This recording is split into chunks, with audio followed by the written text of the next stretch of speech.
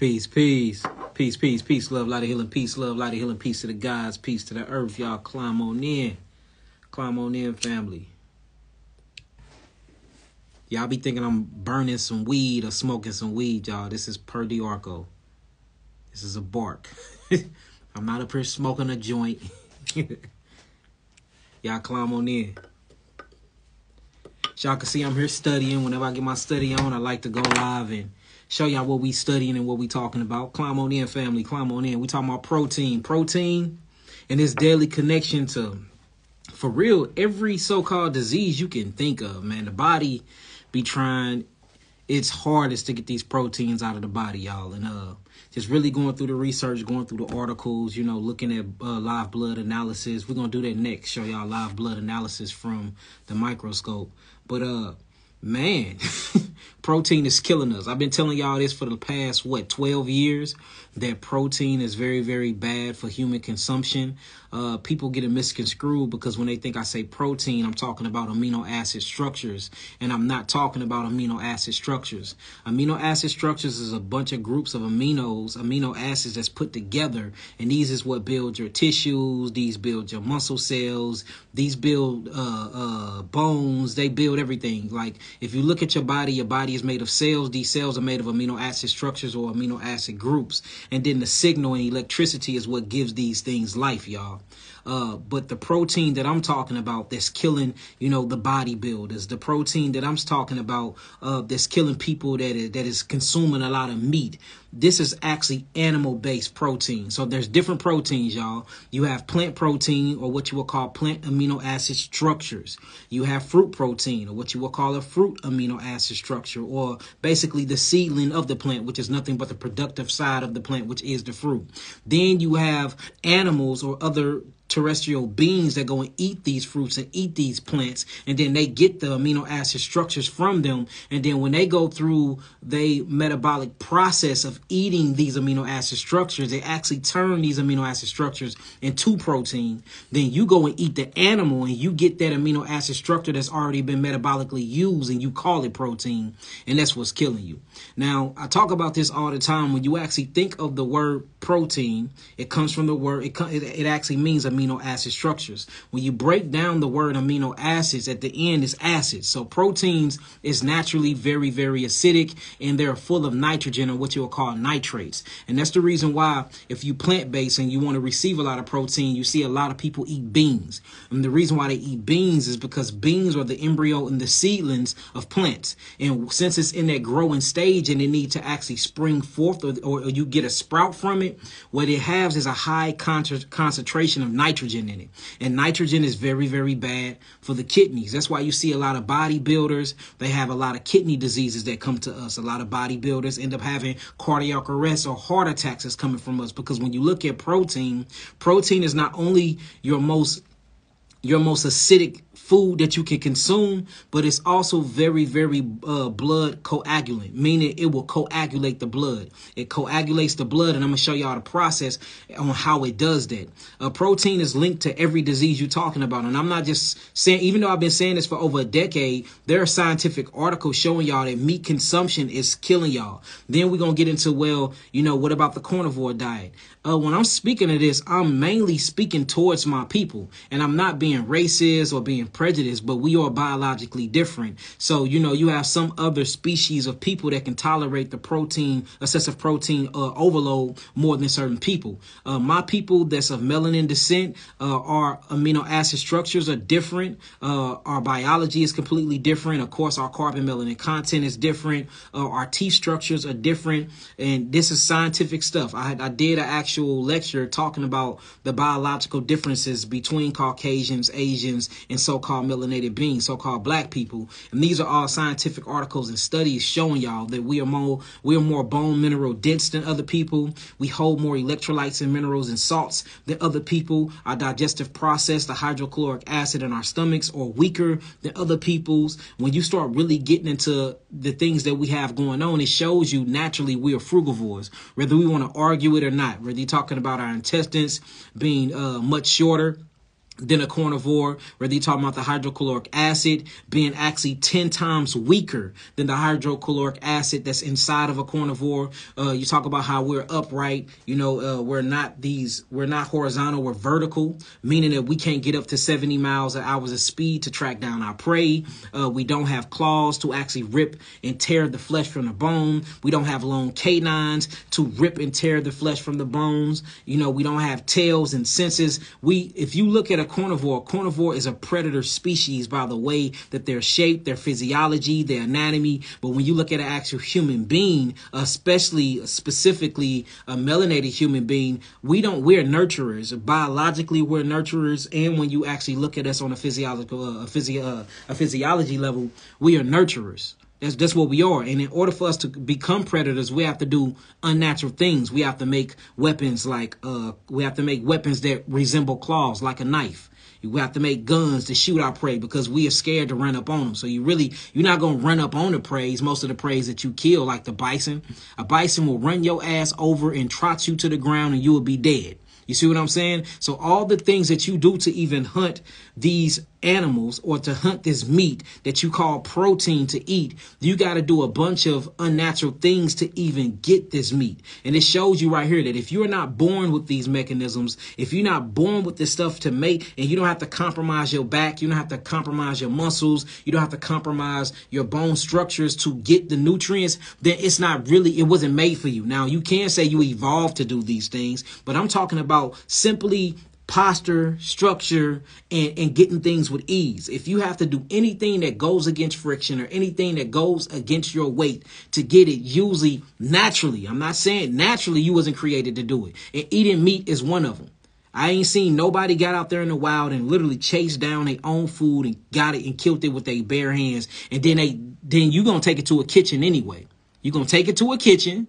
You're going to put it in some grease, and you see nothing in nature doing that. You don't see anything in nature doing that. But guess what you can do? You are upright, vertical human being. You can walk up to a tree. And guess what you can do? You can pick your apple from the tree. You can pick your orange from the tree. This don't take any work to do that. Then you actually have the fingers to actually peel the oranges or to hold the apple right. A carnivore don't have those type of fingers like you. You see what I'm saying? And you can eat that actual food. You can't do that with meat. You have to do something that's unnatural to attain the meat. And these are just simple facts. So when you get into your physiology and when you get into the anatomy, you are a frugivore. And sometimes you're an herbivore, but you're really not an herbivore either, because when you look at the digestive enzymes that your body create, it can't even break through the cellulose of the actual vegetables. You're a frugivore. You only eat herbs when you need healing. Now, have we evolved into eating more herbs? Have we evolved into, eating more meat and it's not killing us very, very fast? I mean, of course, that's an argument that you can say. But when I'm talking about living healthy, living very, very healthy, being at homeostasis with your body and with the earth and with nature, you are a frugivore. You're not an omnivore. You're not a herbivore. You're not a carnivore. And the reason why I'm saying you're not a herbivore, the plants don't even want you eating them in the first place. We talk about this all the time about how the plants create anti-nutrients or they create some type of combativeness within them. They own herbicides, they own pesticides, and they own humicides, whether you want to talk about it or not. I know I made up the word humicides, but we are humans and they create chemical compounds that fight against us. Gliadin is one of them. Gluten is another one. When you start looking at all the things, saponins, tannins, all of these things as the sulfuric acid, all of these things inside the plants is made to make you have an upset stomach or to give you some type of allergen or marker to give you some type of expectorant symptomology for you won't touch it again. Because the plants want to live. Because the plants want to live to reproduce and give you fruit to eat. So even the plant kingdom don't want to be eaten. They actually bear something called seeds, and this seed bear a flesh around it called a fruit, and that's what the plant wants you to eat from that plant, the fruit. It don't want you to eat its leaves. But of course, we can. And of course, a lot of people get severe reactions from them. Of course, you can get strong off these things because they do have protective agents inside of them. Just like your skin got protective agents inside of it. But you're not running around biting into other human beings, are you? And the skin is the first line of defense when it comes to the external environment. So it's going to have everything in it to protect itself from the environment. The same thing with the cellulose, the same thing when it comes to all the different mechanisms that create these plant materials. We just looking at stuff wrong. So look, I want to get into it though. If y'all got some pens and pads, typing some nines, I got a whole thing right here proving and just showing you how protein consumption actually causes heart disease. It causes heart failure. It causes kidney disease, kidney failure, stroke, dementia, Alzheimer's disease, multiple sclerosis, diabetes, hypo and hypertension. And these are facts. We can look this up and I can show you the whole mechanism on why meat eating is super, super bad for our people. I'm going to go on record to say I think it's bad for everybody, even Caucasians. We just see that they're dying lesser from meat consumption than so-called black people. But it catches up with them too, and it catches up with them all the time. All right, so if y'all ready to get into it, typing some nines, make sure y'all got y'all pens and y'all pads. And I'm going to show y'all how I study. So this is how I study. I start off by asking myself questions. So the first question I ask myself is, what is a heart attack? All right, that's the first thing I said. Somebody said, so no fish. No fish either. If it got eyes on it and if it bleeds, you shouldn't be putting it in your mouth. That's what my studies have been showing me. My clinical trials have been showing me. Me dealing with thousands and thousands of clients have been showing me. Me reading and looking at real blood work, live blood analysis. You know what I'm saying? It's showing me that protein is bad, and protein is super, super bad when it's built up in the bloodstreams. I'm not talking about amino acids, and I'm not talking about amino acid structures. I am talking about very, very complex amino acid structures that come from animals and animal byproducts like dairy and stuff like that. So let me say that again before we get started. I'm not talking about amino acids, or I'm not talking about amino acid structures that they call protein. I'm not talking about that. I am talking about complex amino acid structures that come from animals and animal byproducts. That is meat, that is dairy, that's cheese, that's ice cream, that's all these byproducts that come from an animal. Anything that comes from an animal that you consume will kill you unless you're wearing skin or something like that, like a coat, a mink coat and things like that. And I don't even suggest you kill them to get that. After they die, take their skin and put it on. You know what I'm saying? Never be aggressive with the animal kingdom because we need them. And guess what we need the animal kingdom for? They cultivate the land. They poop in their urine, cultivate the land. Without these animals, we don't even get the fruits and vegetables we need to sustain our bodies and our molecular structures. They have a point and purpose here. We just using them for the wrong point and purpose. Animals are not meant for food. Sea creatures are not meant to be eaten. They're not. And that's just by humans. And that's just flat out the truth, y'all. So I started this off by asking this question. And when we done, I'm going to make sure that I get on here. Y'all can call in and I answer whatever y'all need. So check this out. It says, what is a heart attack? Because this is what I want to prove today, that basically heart attack literally come from meat consumption. Of course, you can be scared into a heart attack. Of course, your hypertension can bring you into a heart attack and stroke. Of course, all these different metabolic so-called diseases can bring on a heart attack. But guess what's causing all these metabolic so-called diseases? It's heavy animal meat consumption, y'all, whether y'all want to admit it or not. And look, the data do not lie. The data don't not lie. So it says, what causes a heart attack? So a heart attack is the clogging and the blocking of an artery wall.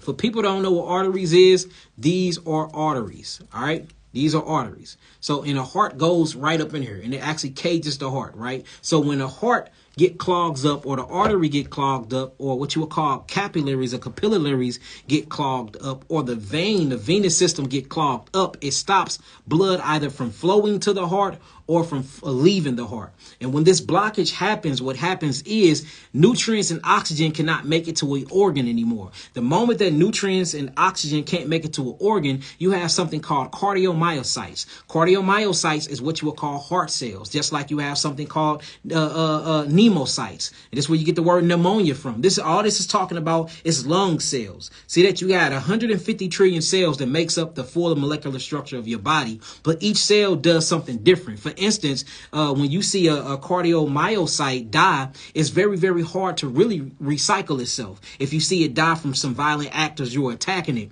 So you will see that they'll say once heart cells die, it's kind of hard to replace them, or it's kind of hard for them to regenerate. Studies showing that this is a lie. But the reason why they thought that in the first place, because it's very, very hard to regenerate an actual cardiomyocytes. Same thing when it comes to your actual brain cells. Whether we talking about melanin neurotransmitters, dendrites, neurological cells, these are very, very hard to regenerate. That's why they used to say once you kill a brain cell, it can't be rebirthed or it can't be recycled, which it can. It just happens in a very, very slow process. But there's a fasting process that I'm going to give you at the end of this video to show you how to actually regenerate these things. And it's called autophagy through intermittent fasting. And it shows that's the fastest way to regenerate heart cells and brain cells. And for those that don't know, at the age of 21, I actually suffered from from a heart attack, or well, should I say I attacked my heart. So I'm not just sitting here speaking from hearstents or Googling and research. I'm speaking from a person that had scar tissue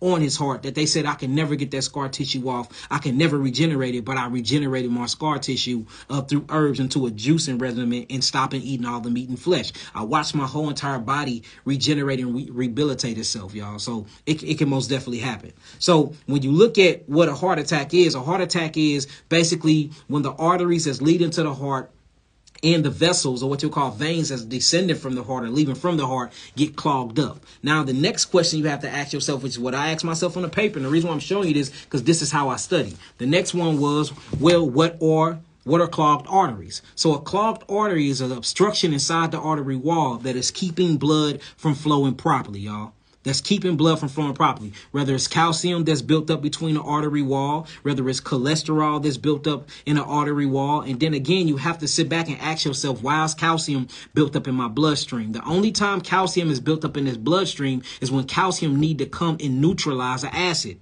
See that? So everything we're talking about is a body self-healing mechanism. Whenever you see calcium in the bloodstream, it's coming to heal something. Whenever you see cholesterol in the bloodstream, if it's not making sexual chemistry and sexual hormones like pregnenolone, progesterone, and all these other testosterone, all these things are made from cholesterol. Guess what cholesterol is? Cholesterol is your internal scab. Whenever you rip an artery or you tear an artery from something that's inside of the blood vessels that's obstructing the blood vessels, and you get a tear in the artery wall, instead of you having hemorrhaging or internal bleeding, cholesterol will come and patch up that area. Then after cholesterol come and patch up that area, calcium come neutralize the acids around the area, because inflammation had to set in place to isolate the area to heal it. So you got cholesterol, then you got cholesterol with acids on it, then you have calcium going into the bloodstream to actually scab over that actual artery or that rip and tear, whether it be to internal tissues, whether it be to an internal organ, whether it be to a obstruction inside the venous system, or even on the outside. So when you fall down and you scrape your arm and you get a scab on there, the same thing happened internally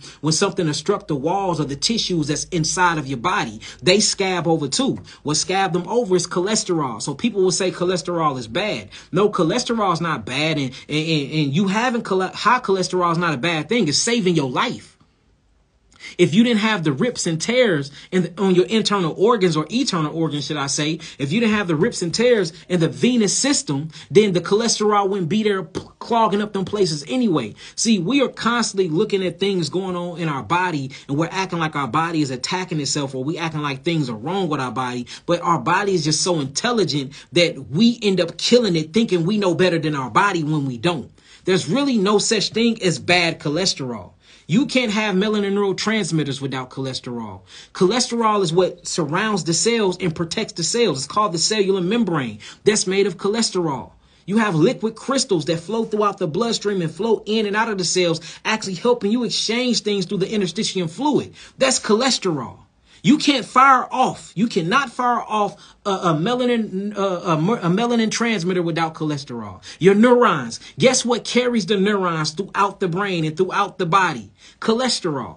Guess what helped patch up internal bleeding? Cholesterol. See that the whole thing is just like mucus. Everybody think mucus is the culprit. They think mucus is the bad guy. It's not. Without mucus, or without your mucous membrane, it would be impossible for you to live. You would die of all types of outward invaders coming in and just hijacking your body. Because what the mucosal membrane does is it it lines the inside but outside of your body. And the reason why I'm calling it the inside but outside is from your mouth to your anus, it's inside of the body, but it's not inside of the cells. See that? This is a hollow tube. And what keeps things from getting inside of the bloodstream and keep things from getting inside of our connective tissues is this thick mucus layer that starts in your mouth, goes down your esophagus, all throughout your digestive system, and end up at your anus. So even though your digestive system or this tube is on the inside of your body, it's really on the outside of your body, because the only way into the body is by way of the bloodstream through blood capillaries. So even mucus, when you're talking about mucus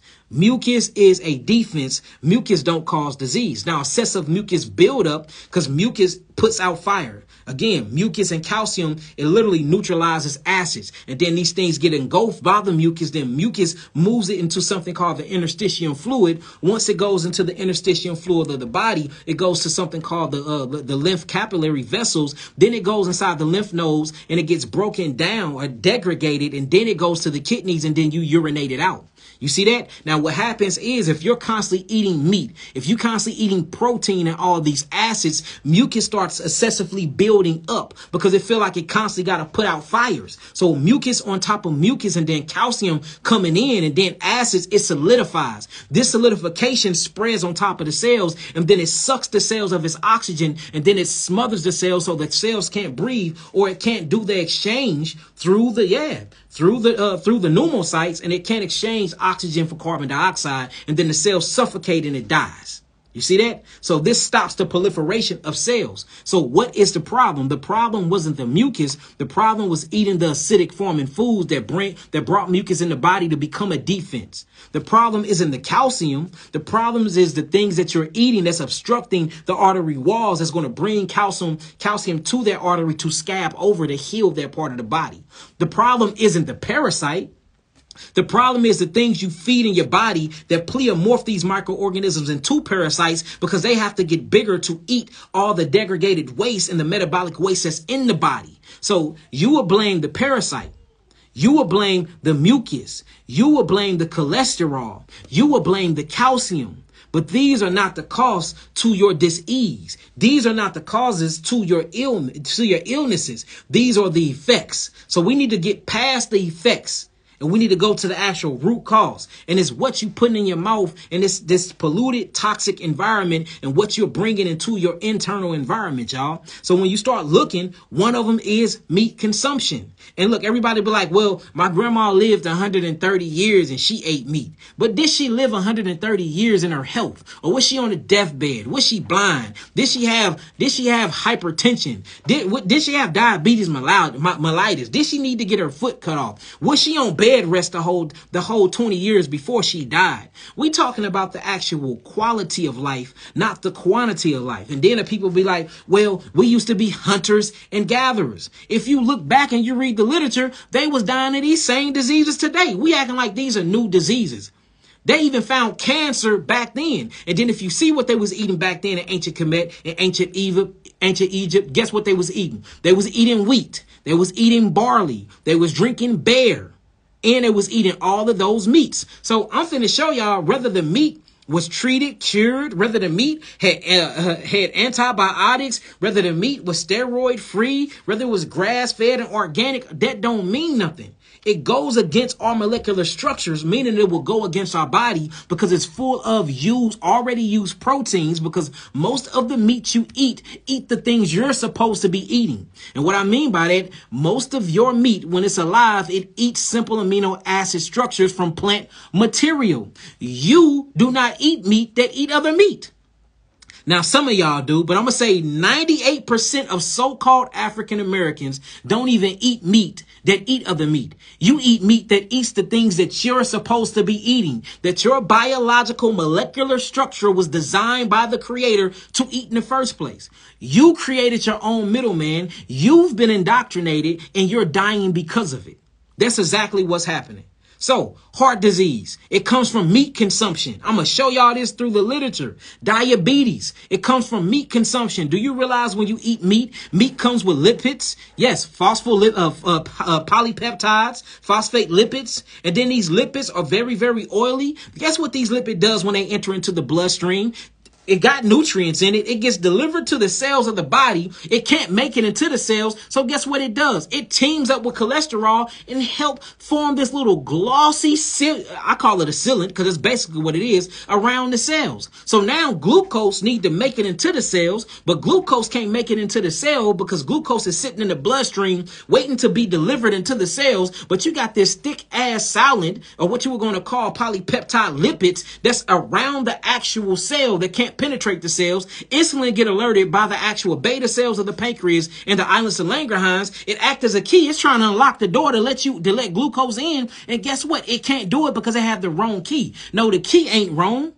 The key ain't wrong. It's the protective part that's around the door that's wrong. And that's what's happening with meat consumption. So meat consumption actually causes diabetes and it causes heart disease. Excessive proteins cannot be broken down by our body. It is something called, it's called high homocysteine. High homocysteine is happening when you eat a bunch of meat. And this homocysteine is actually breaking down from methylthionine. And when you see the methylene getting broken down to these components, it breaks down into homocysteine. Homocysteine causes all these problems. And I'm going to show you and take you through the steps of what happened and how this stuff gets stored up. First, it gets stored up into the blood. The blood say, hold on, if I change my pH, because remember, these are very, very, very complex amino acid structures. It's too much pH for the blood. It's changing the pH. Too much hydrogen and nitrogen in them. The blood, if it changes from 7.45 to 7.43, I believe, you would die of alkalosis or acidosis. So the blood will put it into the interstitium fluid. Then this starts messing up lymph flow. So the lymph flow be like, oh, hell no. So guess what the lymph flow will do? The lymph will push it into the connective tissues. Now you got all this proliferated, yes, acidic protein in the connective tissue, causing you gout, causing you all type. Because remember, calcium coming. Calcium causes gout. Only reason why gout is in the tissue and between the bones is because it's trying to actually neutralize all the proteins that's between the connective tissues. Now what happens is this don't work. So the body do a last attempt to heal itself. Guess what it does? It turns this actual homocysteine into full 100% protein, or what you'll call collagen. And then what it does with collagen, it forces it back into the artery walls for the body can get rid of it. But collagen goes deep behind the basal membrane of the arteries and digs itself into the cells. Just like this. This is an artery. This is collagen. Basal, whenever you get into the healing space, basal means basement. This is the basement or the basal part of the actual artery wall. This is nothing but pure protein. Now look. You see how it's pinching the artery because it's building up and building up because you have too many excessive proteins. So now you stop blood circulation. This is called obstruction. So imagine this going to the heart and then you got all these proteins that have built itself up in the basal area of the actual arteries, and you can't receive no more blood flow to the heart or phytonutrients to proliferate the cells. That's what you call a heart attack. What happens if it's in the ganglia area of the body, or what you'll call the cervical area of the body, and it stops all blood and circulation and oxygen circulation and nutrients from going to the brain? You call that a stroke. So if you really gonna take it for what it is, heart attack and stroke is caused by what, y'all? Eating meat consumption. And that's what it is. But let me show y'all, just in case you think I'm lying. Let me take this off and show y'all what I'm talking about. We're going to go to the first one. Hold on. Because I like to prove all things. All right, so here go an article. And there's plenty of these, y'all. There's plenty of these. It says cured meat, vegetables, and bean foods in relations to childhood acute leukemia risk, population-based control study. And it just shows you how cured meat, we're going to go through cured meat, natural meat, all of that. And it's just showing you how children is actually getting all these different types of diseases from everything but fruit. Ooh-wee. Everything but fruit. I want y'all to read that. And it's basically talking about the consumption of cured smoked meat and fish leads to the formation of carcinogenic or nitrogen compounds in the acidic stomach. And you read through this, it shows you the method, the results, and everything. I'm not making this stuff up. So that's one of them. You can look it up. And this is the number to check it out is PMC 2653 540. Look it up, all the citations and everything are there. Here go another one. This is talking about, and check this one out. This is a very good one. I love this read. And it says, in order for human stomachs to break down meat, it must be high in hydrochloric acid, which we're not. It said the stomach of humans and herbivores produce less than 1/20th of the acids produced by carnivores. And a lot of people is wondering why they got too much acid production inside of their stomach. And if you look at it, so you have a bunch of different processes that happen in the body. When you actually eat fruit, you have an alkaline enzyme called amylase or amylose. This is what actually breaks down your fruit or fructose. Then when you eat vegetables, you have something called trypsin. This actually breaks down your glucose. Well, when you need to start, these break down your carbohydrates and carbohydrates. We're just talking about carbon, hydrogen, and oxygen. All right. Now, when you start eating proteins or what you would call plant protein, you have something called, it's called pepsin. Pepsin creates pepsinogen. This creates a hydrochloric acid to go higher. This breaks down plant protein, showing you that your body is made for plant protein. You don't have an enzyme